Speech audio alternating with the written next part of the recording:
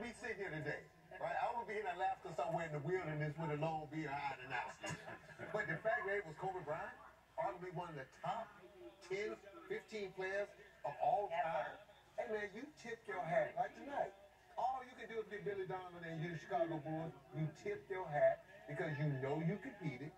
You gave your best. But guess what? On this night, that guy was just so much better. How do you explain nights like these? What gets into a guy like Donovan?